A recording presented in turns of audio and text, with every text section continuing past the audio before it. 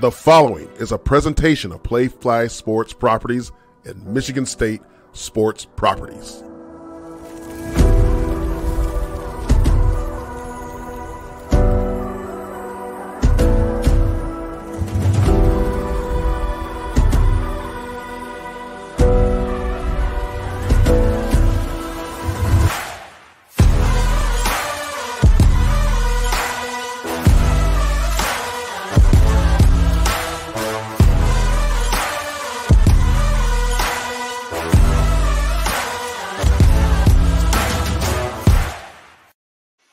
Well, hello and good evening, everybody. It is Tuesday, November 14th, 2023. Welcome to the only show about Spartan Dawgs, hosted by the Spartan Dawgs. This is Sparta MSU. I'm your host, Jason Strayhorn, along with my co-host, Otis, the boss, Wiley, who's in Chicago, and Jehuu Choo-Choo Caulcrick, who's en route to Chicago. This is a previously recorded show, so we won't be live, but we want to absolutely thank you if this is your first time watching the show. If this is not your first time and you're a long-time listener, we love it. Keep doing it. It means the world to us. It really does. Be sure to hit the like and subscribe buttons and go in that chat because I'm sure it's going to be a lot of fun going on there. We're going to join in the chat too. But the game will be kicking off, obviously, the Champion Classic in Chicago and United Center. Michigan State is facing Duke today, so that's why the fellas are in Chicago to support Tom Izzo and the men's basketball team. Let us know where you're watching from as well. Straight. Before we go any further, I see you're dressed in black. I'm dressed in all black as well. I just want to give my sincere condolences. This past weekend, we had a passing. Who passed? James Joseph Harbaugh. Oh, known as Jim Harbaugh. He passed away, right? Well, that's what you would think, right? So he didn't die. No, he didn't die. He was just suspended, man. So why was Sharon Moore crying on TV? The Michigan people, they were like someone died. So what happened? I wrote a eulogy. Baby. I wrote a eulogy. You wrote a eulogy? Yes, I have this thing and everything. Oh, you gonna get Harbaugh's picture? Died in 2023. No. Yeah, I was. Yeah. Pour out some stuff. Pour it out for him. Pour it out, little H2O. Make sure it's Absapir you're pouring out. The good stuff for Jimmy. when they that's sponsors, we can't do it unless it sponsors the show. There's sponsors over there, so I guess sponsors over there in the school down the road. No, hey, listen, that was something else, man. We're gonna cover that. We got to talk Michigan and what's going on over there with the cheating scandal. We don't really know what it's continually evolving with Connor Stallions and all the things that are happening in Ann Arbor. But we are going to discuss Michigan State goes to Columbus and falls to Ohio State 38-3. What you guys' thoughts? I think there's an element of these life-learned hard lessons that, we will have to obviously take on the chin and learn from. I think it's an element of, the guys obviously expected to compete obviously for this, opportunity to shock the world. Clearly, this is a money game. But you just felt like it was just, were they that better than us? Or is just from a standpoint of just execution and just the highest competitive nature of competing to compete? It was just I don't think we're that far away from them, like it showcased for the result on the field there. That's just me, my personal opinion. I don't think programs aren't that far removed, like we're the bottom tier based off of what the result. It looks like, yes, we are far away behind, but I don't feel that way. But the result obviously is different. So what are your thoughts on it? Yeah, one of the big things that I think is when you're going into Columbus and they're the #1 ranked team in the country, you talk about opportunity. You talk about going there to stun in the world. When we went there, my senior year, Otis, they were #1 in the country as well. We lost that game 24-17. A close contested game. I was talking to Coach Antonio, on the sideline. He talked about how the defense balled out, a couple of scoop and scores, interceptions. The offense couldn't come up with anything. But, those are the types of things. Games like that, when you go into a hostile environment, when you go into Columbus to play, you have to have everything work out perfectly from the beginning so you can start to build momentum and you get that sense of belief. And then when you look down the sidelines, you'll see guys excited and running through, having emotion. But when you go and it is like this and you look up at the scoreboard, you're down 21. If you're playing Madden, you're off the sticks, when someone W. So that is something that mentally it takes a toll on you, and you start to second guess and you start to question yourself. And I think that's what came into play with you, Otis. I'm with you with the disparity on that. I think we have talented guys, just like they have talented guys. It is not that differential. It is not that big. The gap is not as wide as it looked on Saturday night. I think it's a little bit with the where you were in the game. When things aren't going your way, the season's happening like this, and all of a sudden you're down 21, it's like, oh no, SOS, same old Spartans.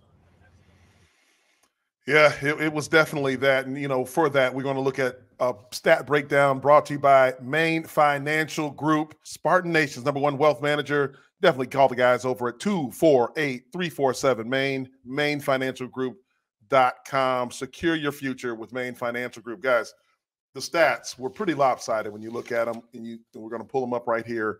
You had offensive numbers just astounding when you look at what the Buckeyes were able to produce. 335 yards for Kyle McCord, 24 of 31, 3 touchdowns.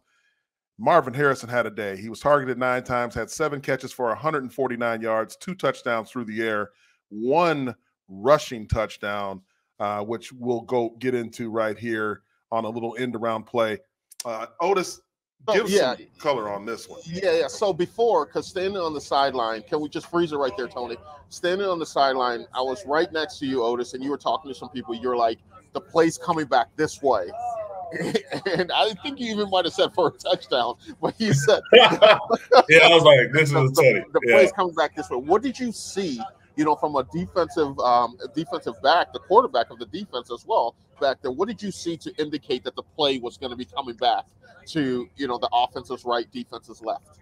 Well, one, I remember, so we don't have this shown up, but they lined up in this, but then they kind of all look to the sideline to get a check, right? And so we always know who's the best player on the field. There's obviously Marvin Harrison. So his alignment in itself is this is going to this could have been a full passing route where he was going to go anyway, a deep drag to that opposite side. But I was this is coming this way because of the overload nearest to the field. You have the blocker, you got that H-back right there, tight end off the line. And then you have, this receiver here, the guys are just setting you up. They give you the okie doke just to set you up for that comeback on that reverse. And we are looking, we even look at why is our DN so far boundary? You know what I'm saying? As soon as you need to get let's bump this down because there was no gap responsibility on the defensive end on the field side. And once you play this, there's no penetration to even look, there's no that's already this is a done deal. There was nobody be able to at least turn Marvin Harrison directly back into the other guys for make him turn in. But there was no penetration and no gap responsibility here. He's already washed. And this is an element where just the effort, the attention to detail, just you got to be able to see and know what feel the game. That's why I just be on the sideline. I just felt the game. Clearly there's so much space on this far side where you got more room to run. And I was it's coming this way. And then as a corner, they eliminated going to just chopping, right? Going straight for the legs. But you can't give up as a corner. You can't give ground. You got to at least take it on with one shoulder free and like try to turn it in, like push that receiver into Marvin Harrison, but like you just gave a alleyway or lane for him to turn it up and go to the end zone. So that was the first touchdown of many that night. But traditionally for you corners that you're taught back in the day when you played to chop that and create a pile forever, so the runner had to change his course. But now they made things a little more fair for the offense. Yeah, I mean, also like wonder why. Yeah, people like to see points more so than the defensive struggle. It seems, that's why everybody's complaining about what's going on in Iowa with their record-breaking under streak that they're going on right now. They don't have those problems in Columbus. You said it, Otis. You talked about the plus side, the tight end. If you pull that up one more time, you see Cade Stover. If you pull that play up, he's standing up in the pre-snap. He's standing up on the end of the line on the far side, in between the receiver and the tackle. Absolutely. He's looking right at our defensive end. This is your point right here. He's looking at him. My point. Yeah. He's going to seal him. Yeah. And it's virtually impossible in that alignment for the defensive end to stretch him and not get hooked. Go ahead. That backer that's up there, should he be yelling crack, crack, crack, crack, crack? Yeah. Or you got it's crack, crack, crack. And what do we say? You crack and you replace. You don't crack and just go with the crack. You crack, replace right off the butt. Boom. And at the point, this could honestly be a tackle for loss. And like easily, if you just read your keys, because like everything is directional going towards the boundary and everything's going left. Like it's just misdirectional to get you focused, like keys. Like if you get your eyes to where like exactly I'm looking, you'd be able to react. Like these safeties, man, like the read steps, they should flying down immediately. Like as soon as it's happened, they should have been flying down, and it should be at least, this is not a touchdown if you obviously do your part, do your role. Right. 0-0 at this point. Yeah, and something like that too. It's not about X's and O's, it's about the Jacks and the Joes. As they would say back in the day, you find your playmaker. Jimmy's in the Joe. You put the ball in your best player's hands and have him go out and make a play. Yeah. Yeah. And they absolutely did that. Michigan State offensively sputtered a bit. You had Caden Hauser was 12 of 24 for 92 yards, no touchdowns. Look, it was brought to everyone's attention in this ball game that Sam Levitt has decided to take the redshirt route. We're going to go forward with Andrew Shorefar as the backup to Caden Hauser.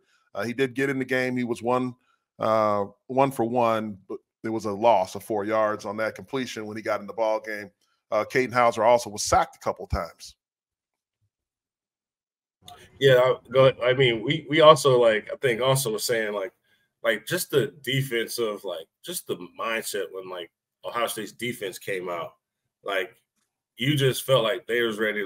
I don't care what y'all going through. It's like that mentality. Yeah, woe is me. Nah, we about to beat y'all down. And you can sense that. But for us, man, I just don't feel we're calling the plays that fit our guys. We're making our guys look like we're JV when we have dudes, and it's the systems that not supporting the talent we have now. That's just a simple fact now. And so I feel for them because you go in there, these calls are not truly, honestly, don't look like they're made for what we have right now. And it's sad, but you would want a coordinator to adjust to that. And to that point, you're absolutely right. I'm going to ask Jehuu on this because Nate Carter had a decent day, 11 carries for 56 yards, or 52 yards. He had a loss of 4.7 per carry. But Jaron Mangum, who was recently on the show just last week with his brother Jaden, had a nice coming out party, had a spark, 9 carries, 35 yards, long of 7. But it seemed like, the success he was having running the ball, they didn't keep going to him. They didn't feed him. Chew, what accounts when you see things like that? What goes through your mind as a former running back? It's disappointing in a bit because what that does is when you start to create, when you start to have a guy like Nate Carter who's a slasher, who can run outside and be able to get you yards. And then you have a guy like Jaren Mangum, who's an in-between tackle-to-tackle guy, and he was producing, having success running those plays. The thing you talk about on offense, from an offensive play caller standpoint, you want to stay ahead of schedule. You want to be in 2nd and 6, 2nd and 7, 3rd and 2. Make those manageable third downs. And what that's going to do is it's going to continue your drive and keep your defense on the sideline more. The defense was on the field far too long in that game on Saturday. So you have to go. We talked about it. It's not X's and O's. It's about the Jacks and the Joes right now. You got to find your playmakers. You have to put them in position to be successful. And we have not been able to do that as an offense. And, you talk about Sam Levitt choosing to take the red shirt. So what that tells me, with him choosing to take the red shirt is we're going to have to do a lot to keep him in East Lansing. That's one. And the two, it's unfortunate that Noah Kim is hurt. He's been hurt since the 3rd play of the Washington game. So, let's put that out there as well, because there's a lot of, speculations going on and everything like that. But the kid he's been hurt for a while now, so he can't even be the backup right now. So it's Caden Hauser's show. We have to ride with him. We have to go on, but we have to find ways to put him in position to be successful. He has to be sitting in there with Jay Johnson on Mondays when, it's a game planning week, saying, this is what I like. This is what I don't like. These are the plays that I think we can be successful with against Indiana. When Indiana's in this coverage, they like to do this. When they walk to safety, they like to do that. Those are things as a starting quarterback at the Division I level you have to do. You have to put yourself in that position so when the game comes, it's a lot easier to do. So there's going to be a lot of learning for Kate now because he's going to go. It's his show now. And Jay Johnson, as the offensive coordinator, has to put him and the offense in the best position to be successful. Yeah, you mentioned a good point. Like, there were moments in the game where, like, we had a rhythm going. Like, we looked like we were competing. It was, like, driving down. But then, like, just getting out of the rhythm of, like, what's the selection of off, like, the next plays? Because it's like you're scratching your head. We just got down into, like, territory. Like, we're about to go in and score. And then all of a sudden you're like, why will we run that? It's an element of question. Yeah, because we came out of our who we are. Coach Antonio always said that saying, we are who we are. So be who we are. Caden Hauser is not a drop back quarterback. He's not a guy that you can drop back and put in a pocket and do that. You're going to have to move him off the spot. You're going to have to, do some rollouts, and hopefully his receivers run open. When I say run open is, you run flood routes so they come open when he's running. He's the type of quarterback you're going to have to do. We saw in the first drive, we drove the ball down there because we were doing things like that, misdirection, and we stopped doing that, and we went to a traditional dropping him back in the pocket, and now he's a sitting duck. Yeah. I mean, to the point, I never saw Jaren Mangum get caught for a loss in the entire game. But again, only 9 carries for Mangum. It would have been great to see him into that 15-plus carry type of night, especially in plus territory. That's, you would think a dominant defense like you saw from Ohio State in other games wouldn't even allow a team like Michigan State across the 50-yard line. But we were getting deep in the territory, but then it just sputtered at the end. Speaking of the offensive performance by Marvin Harrison, we saw that he had 3 touchdowns, through the air and 1 on the ground. Marvin Harrison was against Chance Rucker, a true freshman cornerback, most of the night. There wasn't any bracket coverage. It didn't seem to be any type of a double team with a guy of Marvin Harrison's caliber. You're talking about a guy who may be the number 1, top 3 for sure pick in the NFL draft. Look, I understand losses are lessons. So Chance will definitely get better from this. And I do love the fact that the young guy is out there competing like he is. But what do you say about that decision to not double up a guy of Marvin Harrison's caliber here, guys? So I'll go before Otis is the expert at this here, so he can talk more into it. But I think, Chance was in a lot of good position.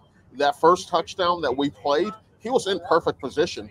I think it's this one here. He was in very good position. That was a good throw and a good catch.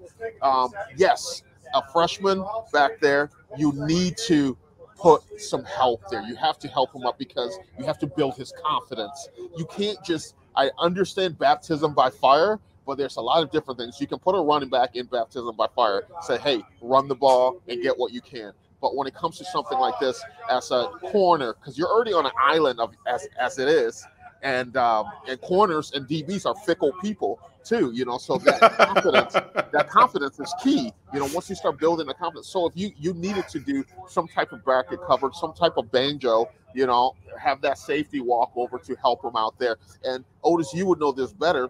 If you have a corner there and you're yelling, hey, I got you, I got you, I got you, there's still some confidence that way. Yeah, and great point. Talking about DBs.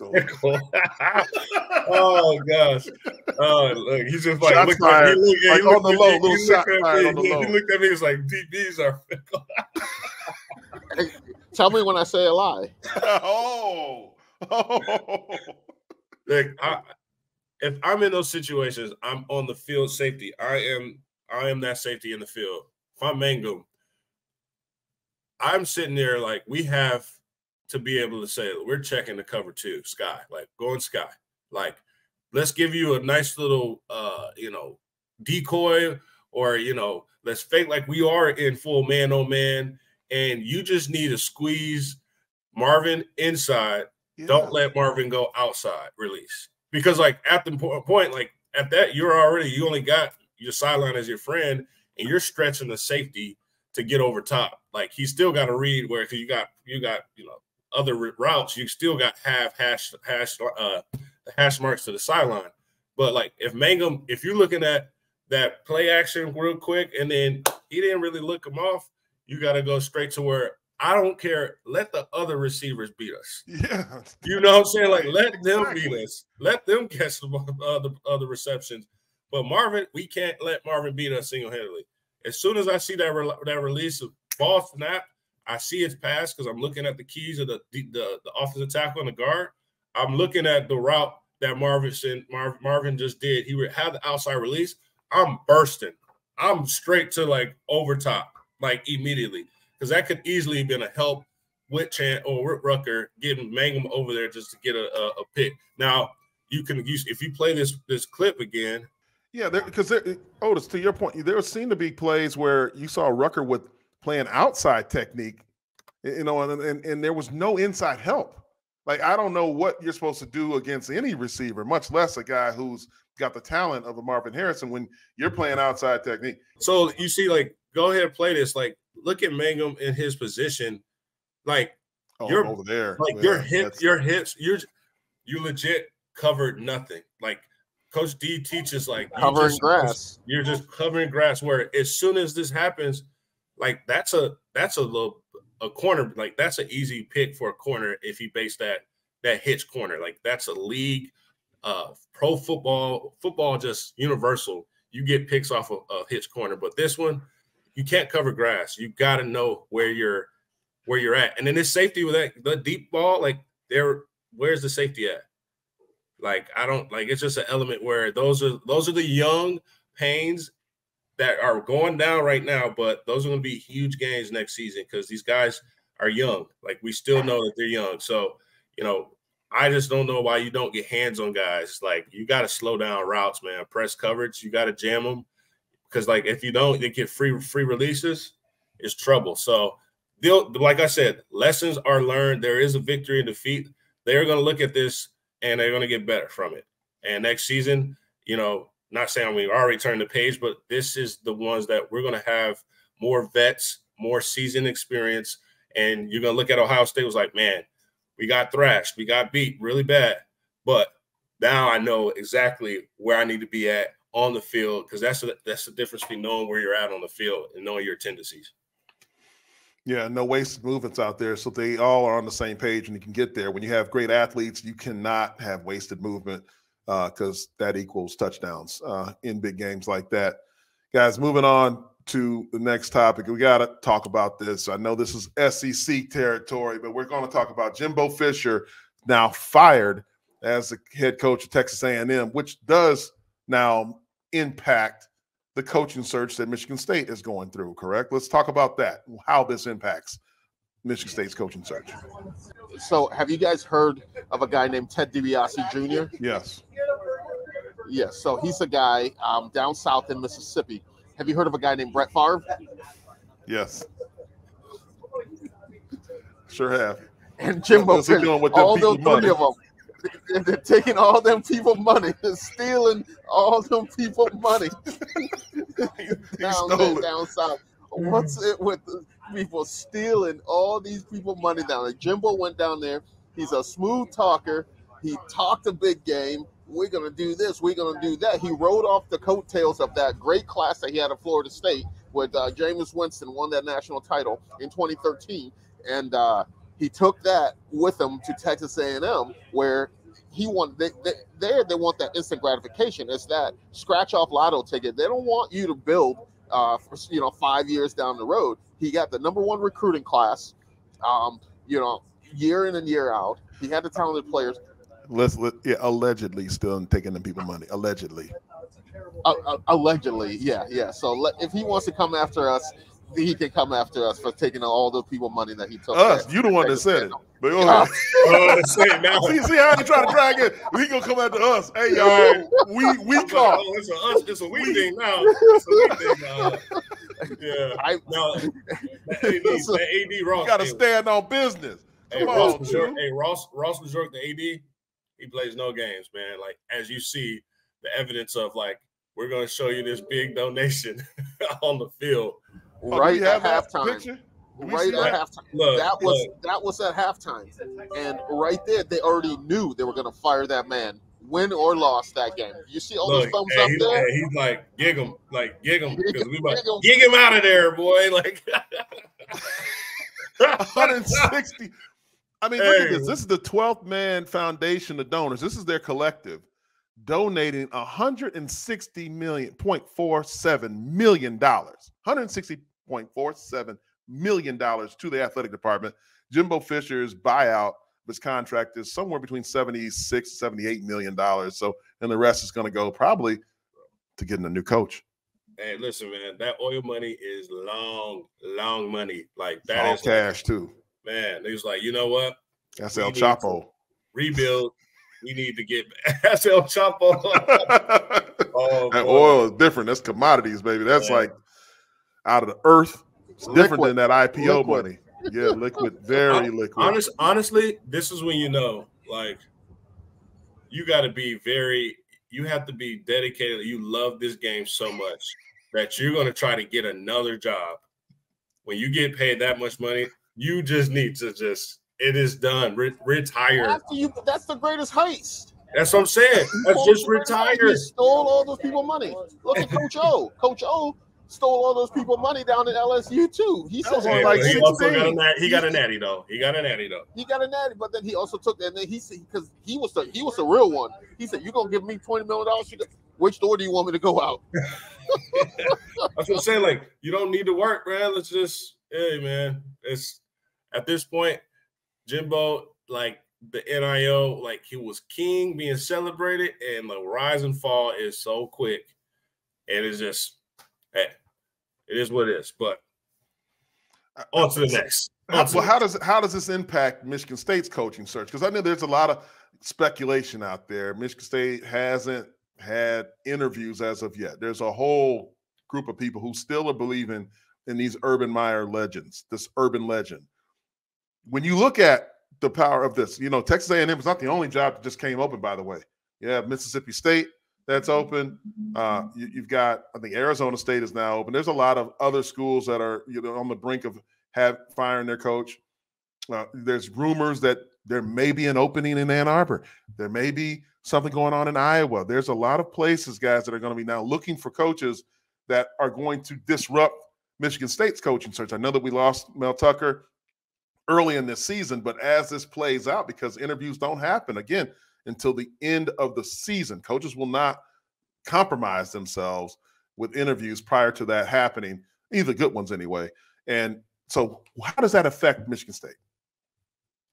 I don't know if it affects, but I think it's an element that gives us the opportunity to control more of, like, getting someone in here that's going to stick and be here for, like, fit here. I think there's an element there where, yeah, you want to be the first one, but, like, we kind of already knew, like, we can't rush this thing. We've obviously had already an upper hand leg of getting like vetting comparison to these other openings. So I think there's an element like, yeah, it will affect maybe the quality of like the tiers, but like we got to get someone in here that's going to be for us and be here for the long haul. Like, this is not a stepping stone. And so you got to look at, from a Big Ten standpoint and the new conference alignment, this is the best job in comparison to like the notoriety, the big glam of like what we bring from a media standpoint. If you're looking at the market, like this is a great job in comparison like to SEC right now with A&M and Mississippi State. What? Wait. You're telling me, so what you just said on the record is Michigan State is a better job than Texas A&M? I'm saying from a standpoint of like the conference alignment of the new like future of it. Like I'm saying that, not the coaching position itself. I'm saying in totality of the whole job of like where we're at. Like you can easily make it here. Then like that A&M is a short leash. That Mississippi State's a shorter leash. I'm saying in that standpoint, longevity for your career. This is a longer game opportunity for your future Michigan State in comparison to A&M and Mississippi State, because we know the SEC is a more cutthroat standpoint of it's a quick leash. Like we see Jimbo lasted how long? I mean, it's this element. That's what I'm saying in comparison. But he walks away with almost $80 million. Oh yeah, I agree. So the thing is this. The thing is this. What do you if you're a coach? What are you looking for now? Yeah. If you want to go into a program that you are a coach that's a young up-and-coming coach, an offensive coordinator, a guy like a Brian Hartline or Lance Leopold or Mike Ecklo, at Duke, all these places, the Jonathan at Oregon State, you're like Smith. Yeah, you're looking and you've seen 4 donors at halftime with a check that says $160 million. You're like, oh, I can do a lot with this, especially in the NIL time and everything like that. But to Otis's point, yes, you get with all that money, all those responsibility, it comes, a sense of you have to prove it. You have to go quick. There is no opportunity to build. So the money-wise and everything, yes, it definitely affects Michigan State's recruiting of a new coach, because they say, hey, there's money out there at Texas A&M. I can get my guys, I can pay my coaches, I can do those things. So what Michigan State's going to now have to do is they're going to have to up whatever they have to, whatever money that they have, and the collectives have to come together and entice a coach to come to East Lansing. So that is what is going to have to happen now. This Michigan State just isn't really donor driven. I know that the donors got involved with the Mel Tucker contract, but Michigan State is traditionally not like the SEC. You don't really see that much in the Big Ten at all. A little bit at Ohio State, somewhat in Michigan, obviously. But yes, the conference is expanding its footprint. But Michigan State is going to have to pay a coach a certain amount of money, right? And with that certain amount of money is going to become pressures to win. And not so much the donors that are going to run a coach out of town. It's our fan base. Our fan base, especially on Twitter, now X, is probably one of the most passionate. Fickle? Use that word. Fickle? Yeah, you want to use that word? Look, they're everywhere. You can't get on anything that has, any comment section when you see a coach being fired or hired or something like that. There's Michigan State people there, right, making comments. And that, fuels the propaganda machine, which sometimes is right and sometimes is incorrect. And it can work against us. We can run good coaches out of town. We can be upset when we have good coaches because we didn't get a named coach that everyone seems to think will take us to the promised land. There's a lot of pressure at Michigan State as well as it is in the SEC, but it's just from different angles, in my opinion, guys. Like, what do you think about that? I totally agree with what you said. There is that pressure there, but I agree 100% with Otis that you have to get a coach that this is not a stepping stone for another job. I remember specifically when Coach D'Antonio came in and he said, "This is it for me." He was at the time 55 or something like that. He's like, "This is it for me. This is my last stop. This is a destination for me. This is not a place to come, a proven ground This is more of a destination as opposed to a proven ground. So that is something that we need, something that's going to come in, and we're going to need patience from Spartan Nation. We're going to need patience from them to get a guy in there to grow this thing, recruit, bring guys in. And like Cliff Ryan said, we need these blue-collar guys back. We need the guys with the chip on their shoulders from players-wise coming in and wanting to make a change at Michigan State. Totally. Yeah, and I want to like, because I know you mentioned like Michigan State, like donors, they're more philanthropic to the scholarships and the endowments of like the true philanthropic, right? Yes. Now, to your point, SEC is like, yeah, they're that too, but they are like heavily all 10 toes down on like the sports. And like we have that here. It's just not having, it doesn't have the fuel. Like they got oil, fuel, they got everything powering, right? We need some fuel to like kind of turn that attention to like, hey, strategically, this is what we're going to do. Because we have passionate donors, but we're also a donor base who have built their stuff brick by brick. Like there's a different, like a standpoint of like, there's a lot of legacy. There's a lot of long money down south. We got guys that have built things from like the ground up and are billionaires, millionaires, and they're like a philanthropic mindset of giving and then supporting athletic. Sometimes it doesn't mesh. Now we have to change that, right? We're changing that. But like you said, we're going to get a guy in here or someone in here that is this place, knows this place, and is not going to fumble. Like they're going to take care of this. Like you said, like this is it. This is where I'm going to put Michigan State back on the map and back to where we were doing with Coach D. So you said you need someone that's 10 toes in. This guy doesn't have 10 toes, but there's rumors that Dion, oh my goodness, Dion to Texas A&M. Man, it be your own people, man. Your own people, boy. I love Coach Prime. It be your own people. I love Coach Prime. But he doesn't have 10 toes. As I said at the beginning, tell me when I say a lie. Okay. I heard rumors so what to Texas A&M. Do you think Stephen A? Do you think he leaves Colorado to go to Texas A&M? Hey, man, money talks. You know that. You know, I know that God sent him to Boulder. God sent him to Boulder. Now the mission isn't complete, clearly. You still got to pass that collection plate. but with that check, hey, can we put that check up there one more time? Tony, God can be might get trumped by that check right there.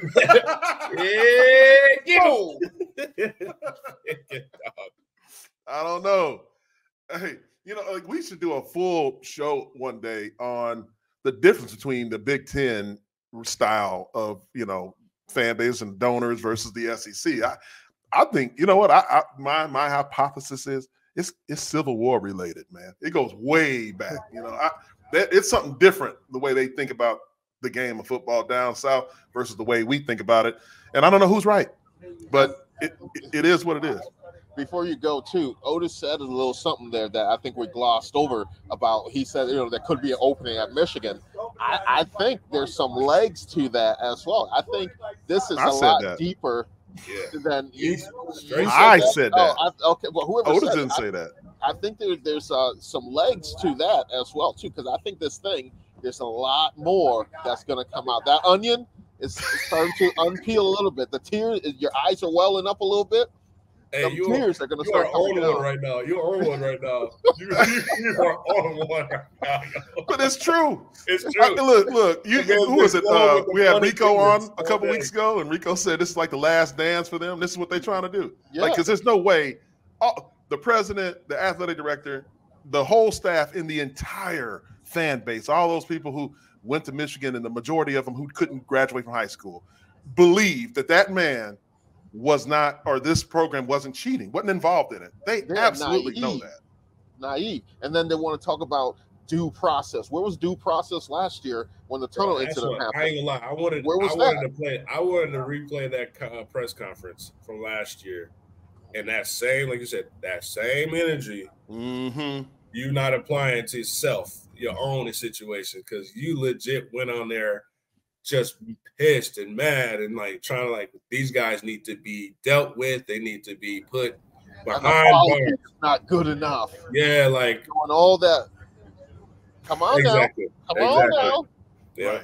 It's insane, but you know, as the world turns, we'll see how this continues to play out. Guys, we got to talk about some good news, man. MSU women's soccer beats Ohio 3-0 in the first round of the NCAA tournament.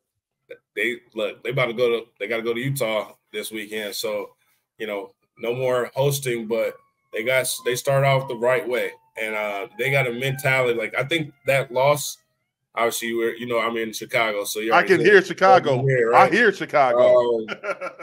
That loss against Iowa in the Big Ten tournament, it was a blessing. Like I told you guys last on our show, like the time that they're able to rest and reset, and they on the mission, man. Like this is an element. Like they're not backing down. I wish the mentality can kind of trickle down to, the football team, because they got a mentality that's not compared to like the others. Like they are coming at you and they want to win this. They want to win this all. They want to win it all. Like it's a loss here if we don't go further. You know, to the point that their second round game is going to be Thursday against 4th seeded Harvard. Here it goes. Here it is. There it is, right there. See that?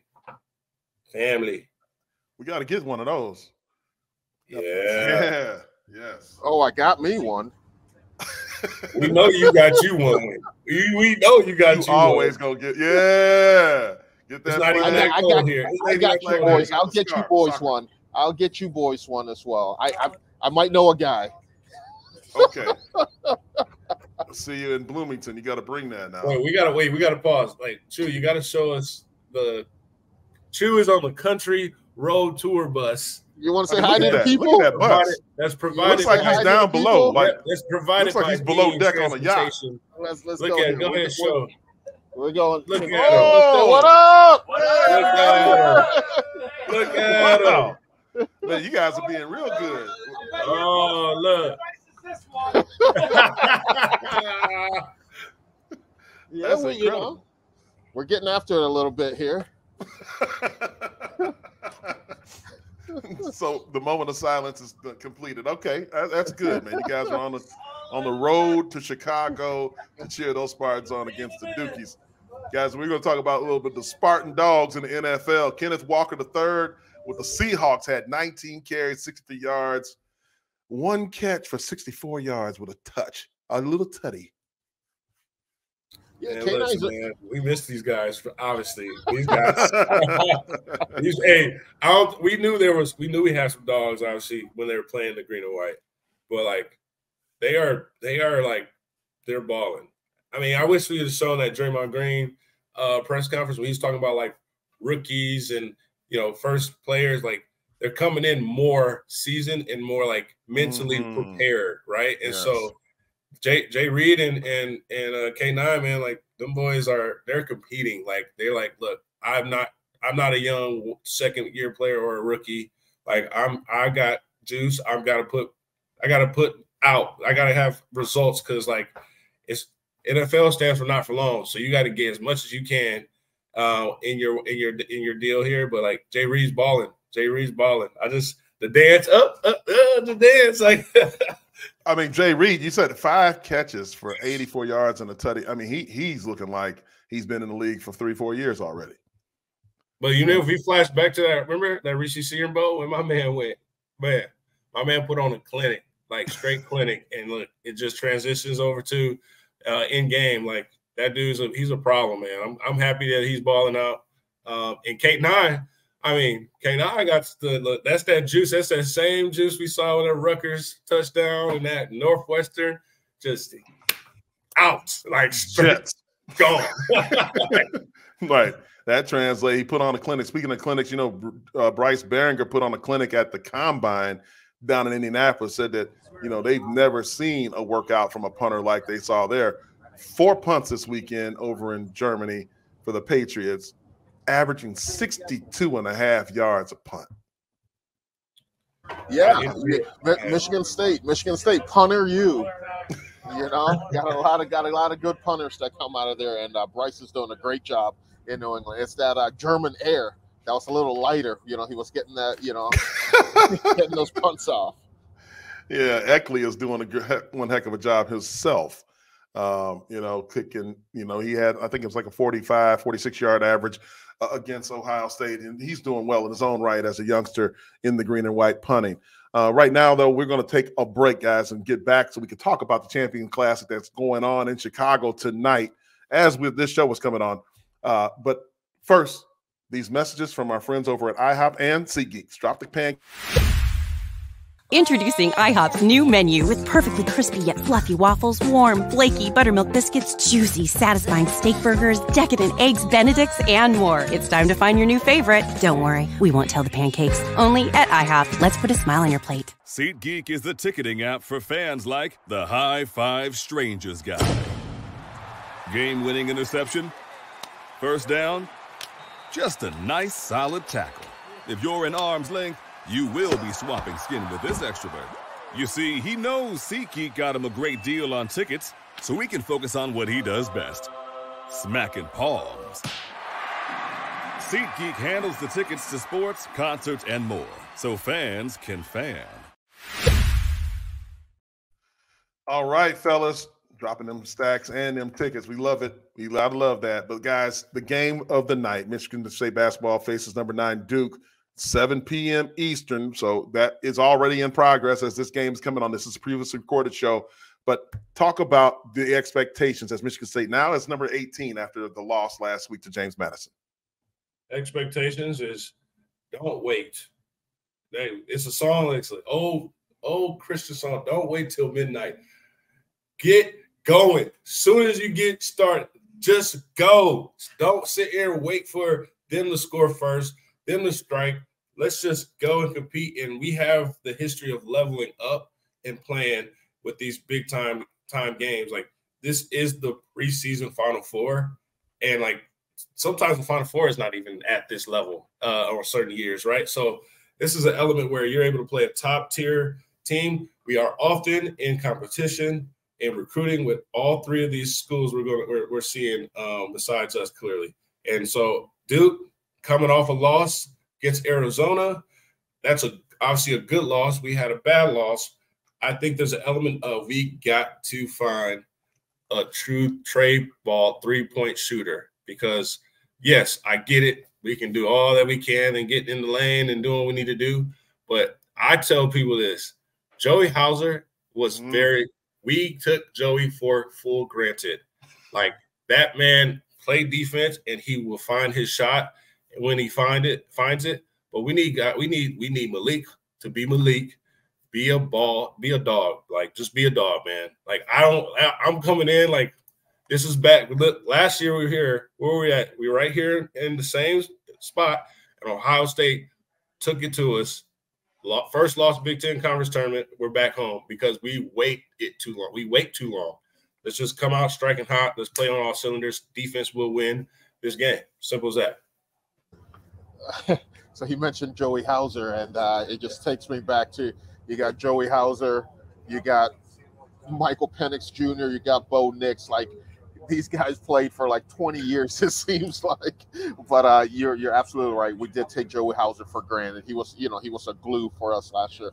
But you know what? I'm taking a different approach to this, Otis. I think November basketball is preseason basketball. I think these upperclassmen at Michigan State are treating this like preseason basketball. They're getting things right, and people are going to make too big of a deal, win or loss, with this game right now. It doesn't matter till it comes to February and March. That's when it really matters. So what Michigan State needs to do in this game is work on things in this game here. We have to obviously get better shooting threes. We have to get better making our free throws. Those are things. And we have to play sound defense. But I do agree with you 100%, Otis, that we have to come off to a fast start. We have to start the game fast. We can't dig ourselves in a hole and then try to make a comeback and then start trading bucket for bucket. and that just exhausts you. Someone other than Cohen Carr and Tyson Walker has to step up and make a play. I want big things from Malik Carr. I'm sorry, from not Malik Carr, Malik Hall this game as well. He has to. We want that too. We want Malik Carr too. We want Malik both. Carr, both Malik. We'll talk about that on Thursday, but Malik Hall has to step up.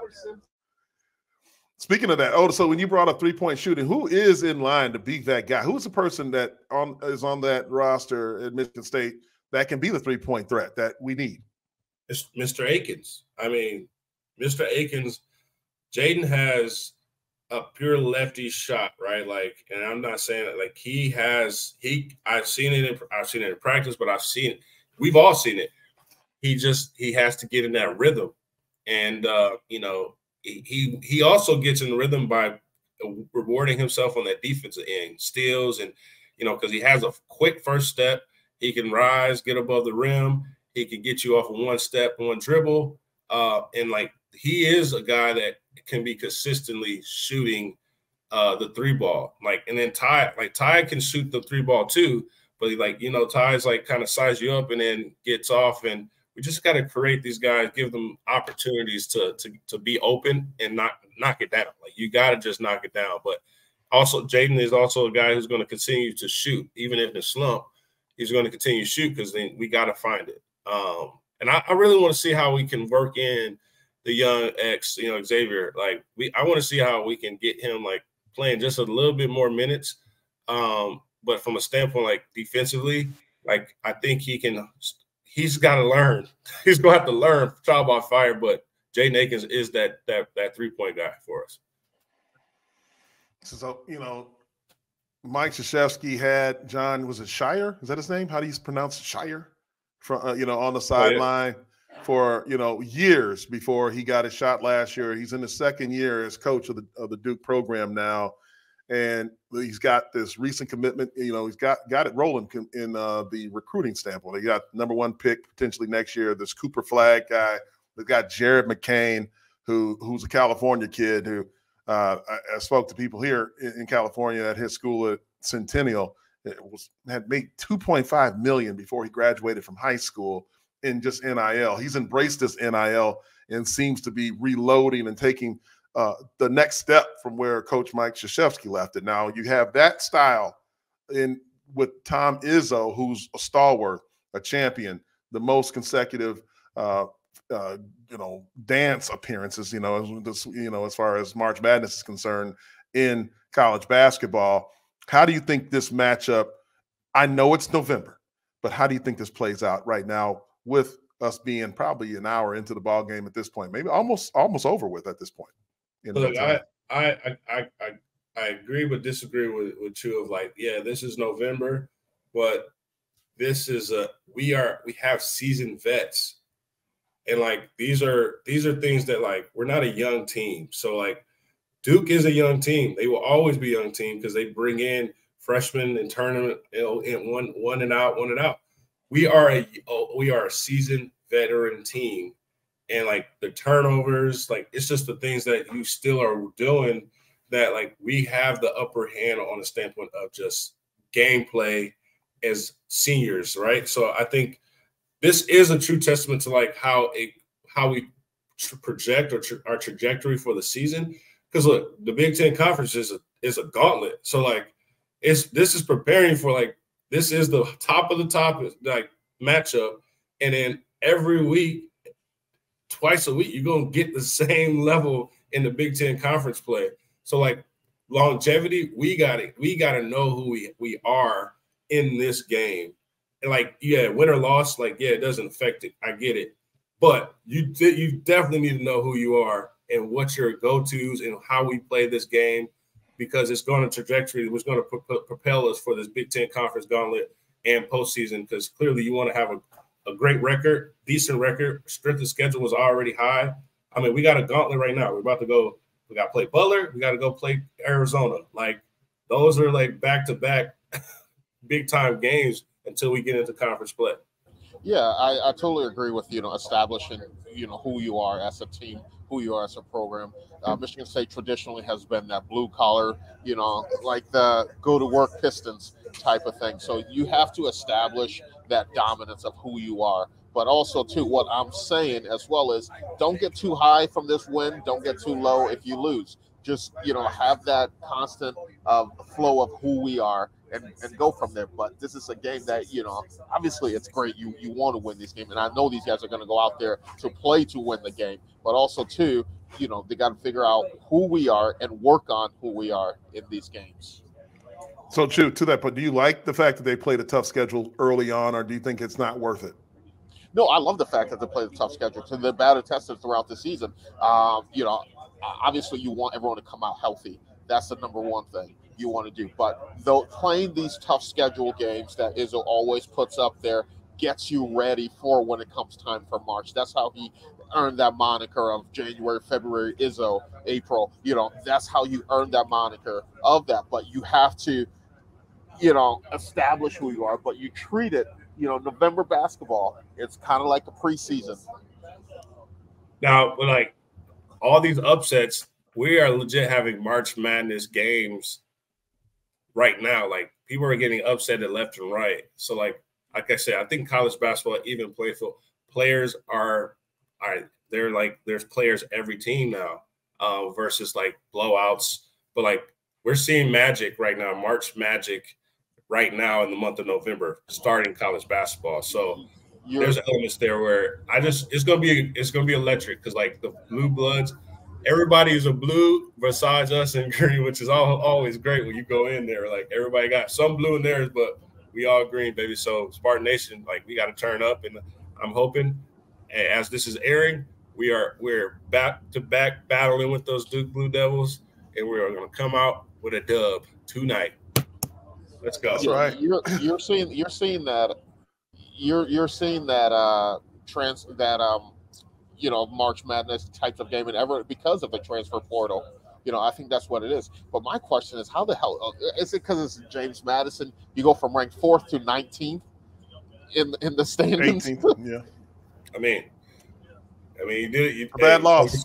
Let me say, like, done and dusted, it happens. But I mean, that's a hell of a fall. Yeah, it's like the writers are pissed off. Like, here we go again. They drop. That's a lot of spots to fall off of one loss, and Duke had a loss too, right? So look, guys, like you got Will Team and the Max Steckinger on the call tonight, which started at 7 p.m. Eastern time, 6 p.m. for you guys. Chew, you guys, be careful on that road out there. Otis is safe. He's in the hotel. He's just got to ride it on into the United Center. He's going to be good with it. And like so, one other thing, we got to make sure we know that we mentioned Indiana. That's the game that Michigan State football is going to be playing. And we're going to break that down on Thursday. That is going to be kicked off at noon Eastern time. It's going to be on Big Ten Network and Spartan Media Network. Broadcast for us starts at 10:30 p.m. Eastern time, 10:30 a.m. Excuse me. And some people are going to be flying in there with their hair on fire, but definitely watching very closely. And we're going to need all of you guys' analysis tomorrow when we meet again on Thursday about what happened tonight at the game against Duke. Guys, great show. We'll let everybody get to the TV so figure out what's going on and listen to the calls if you are tuning in for Will Team and then Matt Steckinger. But for Otis Wiley, Jehuu Caulcrick, I'm Jason Strayhorn. This is Sparta MSU. Have a good night. God bless you. Go Green. Go White. This is Sparta MSU as a combined presentation of Playfly Sports Properties and Michigan State Sports Properties. The show is produced by Tony LaBarbera, Tony Gustella, and Process Driven Consulting. Additional support is provided by Brendan Duravage. On-location technical support provided by Good Fruit Video. Be sure to follow our host Jason Strayhorn, Jehuu Caulcrick, and Otis Wiley on social media. To stay up to date with all the latest This is Sparta news, please like and subscribe by visiting our link tree and tell a friend to do the same. Thank you for your support, and as always, go green.